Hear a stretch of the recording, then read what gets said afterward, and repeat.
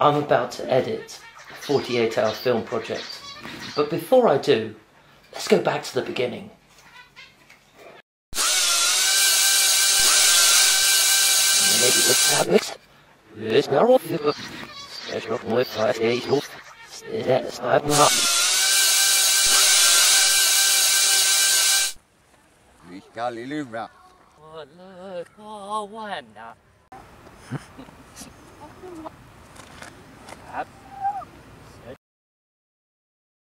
Stuck to the back of your chest. Back. Oh my god. Introduce yourself. Hi, I'm David John Jeffery. I am the director, producer and writer of this little short film we're doing. And why films? Sorry? Why films? Why films? Yeah, why make films? Yeah, perfect. Okay. Whatever you need to do. I could tune that up for you if... No, don't worry about it. Do you play, yeah? Yes. Do you play any chords at all? No, so we'll just... I know a few chords, but... Just pretend to put your fingers on different beat strings and we'll fake it. Looks pretty authentic to me. People ain't got a tray with some water in it, like developing. That's a very good point. How are you going to do the bedroom scene then? Don't worry, it's covered. Okay, I'll come back to it. Okay, I'll come back tomorrow, it's fine. Yeah? Hello, this is the British lady, Mrs. Yes. Hilary. Right, so guys, let's go down to the park. Okay. Gary, how many can you fit in your car?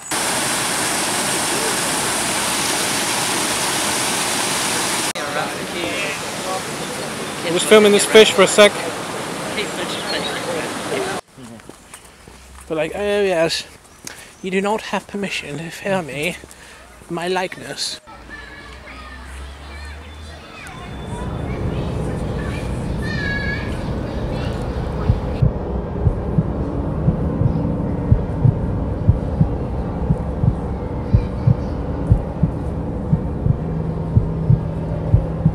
Well, on this occasion, it's one of those ones where, like, there was a shot in it where I wanted to look as if this guy was taking photographs of this person. So in my head, I imagined you'd have a shot of the photographer, him pressing the button, and then you see a flash on her face and when she's talking, and then her camera would freeze for a second, like a photo, and then we go back to the photographer taking these photos over and over. And I thought, is that really going to work when we actually edit it? The first one looks good. I'm doing a whole bunch of them, but we'll have to see how it goes. Listen, I trust in you. I know that you can do this because I've seen you perform under pressure. Might be slightly outside of your... Maybe put the camera down. Maybe put the thing down for now. Just try and focus on... I'm with you on this actually, because I do agree that it needs to be faster paced. I know. I've got to do it by tomorrow at 7 PM. In my head I always think, spend a day filming and the next day do the editing. But today, because I finished so early, I'm able to edit a little bit before I go to bed. Okay. Maybe even do a first draft. We were really lucky, because, or unlucky, or like really tight with the filming, because all of our cameras ran out of batteries at the very end. And I was on 1 bar on my camera, and we got the last shot in on 1 bar. A lot of shots of mine are overexposed, but the reason I overexposed it is because I didn't like how my camera, when it's low light, makes this kind of grainy effect. So I thought if I slightly overexpose it, the images will look sharp and crisp, but then I can like tone down it and post. Lucky for me, we're not using any of his shots for the film itself. This is all for the behind the scenes. Indeed. The behind the scenes might be longer than the actual film. Behind the scenes will be longer for an actual film because we're still filming it. It's going to be like, the behind the scenes is a feature length, and the main film is a short. Exactly. A week ago, before we were given the genre we had to do, I was saying to one of my best friends, I really wanted to do a melodrama soap. And I was desperate to do one because I haven't ever done one, and I really like the style and I wanted to come up with something new. And so I said, so my friend said, well, why don't you just do a melodrama anyway? It doesn't matter what genre it is.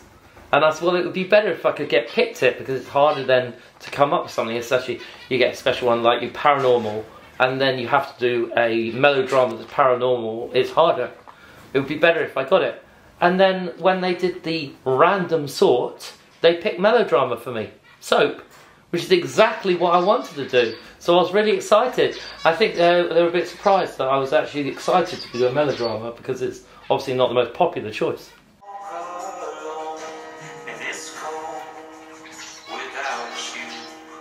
It's so brilliant! It's brilliant, man. It lip syncs as well. But the thing that I was thinking of, you might need to have the sound of like nature, or some sound of like the actual noise in the background. No, I can do that. Yeah, no, I'm going to do some Atmos at the end. Yeah. He always edits, like Davide, he gives input to me, but it's always like the second edit round. So like the first edit, you just clip up the clips and make sure you got a good story. Then the second edit, you come and you make all those final tweaks of Atmos, grading, that kind of stuff. But I'm not going to do it on the first edit, I've got to put it all together first. Oh, I see. I suppose everyone has their own way of editing. I guess the way I edit is I try and be as quick as I can so I can see it and put everything in there and then fine tune it. We need more footage. We're about 7 seconds extra footage we need. How are we going to do this? Davide? What's that? We need an extra 7 seconds. An extra 7 seconds? Because although those shots worked, I need to bring them back to the point where he sings about the picture on the wall. So, I need more footage of him playing guitar, I guess. Listen, here we go. Oh, it's broken, I'm tired, right. Look, watch this. I always see this compared to the lyrics, yeah? Watch this. Now I'm sitting in the back of my car and I'm strumming on this broken guitar and what I asked everybody, John, was what was their name, and then I said, why films? Yeah. And then I said, I was like, I don't have a clue. I don't know why films. And then everyone gave a different answer. I've always been a fan of the arts. I love the art. Emily said, my mum always took me to plays when I was a child. I love being another character and not have to think about my problems for X amount of time. Yeah. And that's what really got me into acting, because it's very therapeutic, and I'm not Emily Carpenter for a certain amount of time. I think about the character's problems, not my own problems. Oh, that's fair enough. for her it's escapism. It's like for her to be an actor with problems is a way for her to escape from her own problems. Exactly, it's instead of doing drugs or alcohol, right? Yeah. Acting that's is good. my drug. Yeah, that's right? good. Yeah. I like that. I was like, okay. And then I said I didn't have a clue.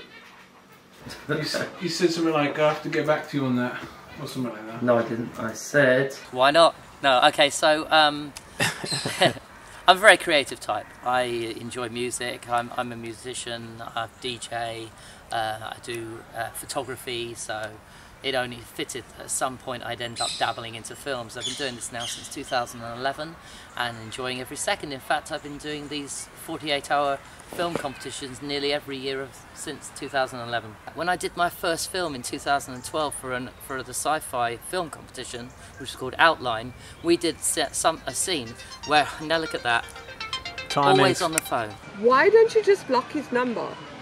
Well, I'm curious. I mean, he could just be a shy bloke, and he could be really nice. Yeah, I mean, you haven't put the intro stuff there, have you? Yet? No, I haven't put any of the intro stuff. And that would take time. I was going to do work on that tomorrow. Yeah. And I've got loads of music to put in, loads of sound effects and stuff, and edit it up properly. Yeah, of course, yeah. So, what do you think, first draft? First draft, I like horror movies, like The Conjuring 2, which was filmed up in Enfield. I like thriller type movies about stalkers and everything. I now walk alone, and it's cold without you. Yeah, but is it along or alone? Along. This road, I walk alone. This road without you. And action. This road, I now walk alone, and it's cold without you. I've always loved films. I didn't know that one day I'll become an actor. That is, if I'm being honest, I never thought I'll be an actor. But I've always loved films. I've been watching films, films that I shouldn't have been watching, because most of the films that I was watching growing up, like James Bond and American Ninjas and movies like that, they were age-rated. But as a child, I was watching them. Oh dear. Fortunately, I was watching them illegally because I didn't ask for consent. Can't say that. It's all on camera now. It's all on camera now, so it's the best now. Yeah. You know, Yeah. I was Go very back. good. I never watched anything until I got to the right age. My favorite film ever Yeah. is Scent of a Woman, Al Pacino. Okay. And I cannot point to anything specific that made it my favorite film, but every time I watched it, it's like I've seen something new in that film. And it's like, oh yeah, I like that. I like that.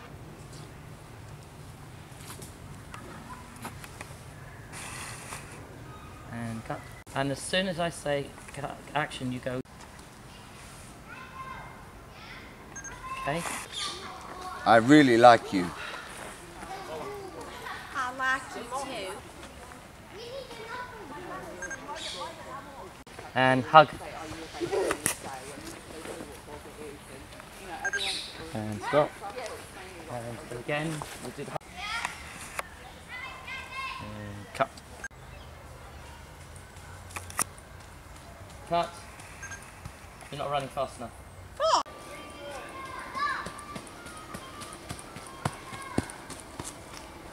Cool. That'll do. In particular, I'm a singer. Oh, wow, cool. A tribute artist, Neil Diamond tribute artist. Oh, wow. I love country music, so it's funny we're doing I'm Yeah, playing yeah. a country singer. If you were to speak to your younger self, what would you say to your younger self? He's interviewing Gary. Start in the industry sooner. Well, I used to binge watch horror movies when I was younger, and I actually had the time. Now I have no time. There'd be a pause of like 5-10 seconds. You have no idea what's happening in the next scene, and there's only Yeah. you're being dramatic. Come on. Well done, that's it.